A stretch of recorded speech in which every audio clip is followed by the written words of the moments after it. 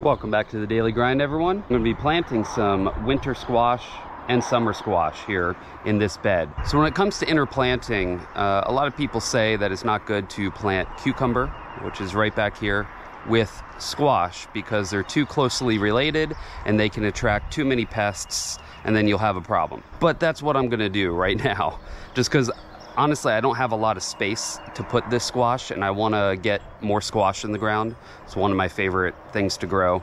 They're prolific and they're good eating. I don't have a lot of space to put them. Plus, I want to try to test this and see if it's actually true. Are we going to have a problem with pests by planting these two together? I don't think so. I mean, I already have a major problem with pests all through my garden, especially with squash. So I got a big problem with squash vine borers. I'm going to test this theory, and I think we're not going to see much of a difference. What I could end up seeing is a problem with cucumber beetles. We do have sometimes a problem with those as well, and having squash right next to cucumbers could attract them and make a major problem, but I'm not sure. We're going to test this out and see how this works. So right here you can see I've got them laid out how I'm going to plant them. I'll go through the different varieties of squash that I've got as seedlings here. I've got some amendments that I'm going to put into the soil, and I've also got some mushroom compost that I'm going to lay on top to help get those amendments going a little quicker. Also, in that wheelbarrow, you can see I've got a lot of mulch. I pulled that up from here because this was heavily mulched. Let's go through the different varieties I've got here. This is the Burgess Buttercup. I believe that's how you pronounce it. I've also got another Burgess Buttercup here, so that's going to be two of them. They're going to spill out here onto the ground and come out this way. Here I've got Sweet Dumpling, which also is a vining one that's going to come out. That's a winter squash that's going to come out this way as well. And these aren't huge plants, so I can get away with putting them kind of close together. They will kind of grow into each other, but I got a lot of room here for them to sprawl out. Both of these here in the center are Table King acorn squash. I really like acorn squash. I'm going to plant those two. And then on the outside, this is, I don't know how to pronounce this, guys, but Tiat Bat Put. Basically it's avocado squash, if you've ever seen it. So I got one there and that other one there, and we're just gonna start by putting the holes. And you want these really deep because we are going to bury some of the stem. These can root on their stems, and so if you get it nice and deep, we'll get extra roots, which is really good for them. So all right, now all the holes are dug. Let's go ahead and start amending. I'm going to start with blood meal here. That's going to help with the vegetation growth in the beginning here. I want to get them starting fast. Handful here. Sprinkle in maybe a quarter of the handful in each hole. Maybe a third. Next, probably the most important is bone meal. That's going to be for root development. It's going to really help. And we're going to do pretty much a half a handful each hole. And then this is a all-purpose type fertilizer. It's a 624. It's got everything. It's made from chicken manure. Use whatever all-purpose you want. I'm doing about a half a handful each, maybe a whole handful. And these are heavy feeders, so you really want to feed them well.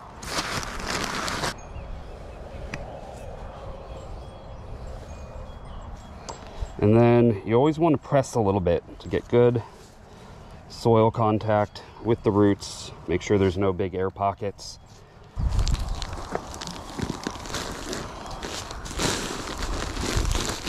Now let's even that out. Now we just need to water in.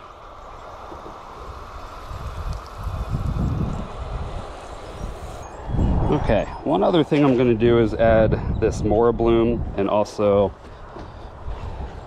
the fish plant food.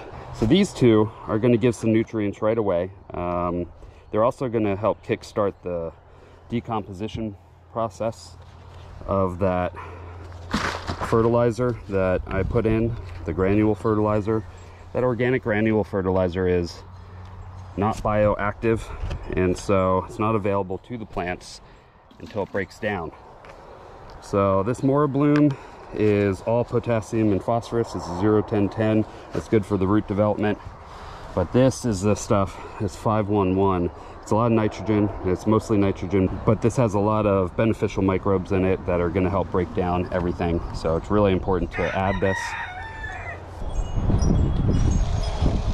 All right, we're just going to water each plant with it.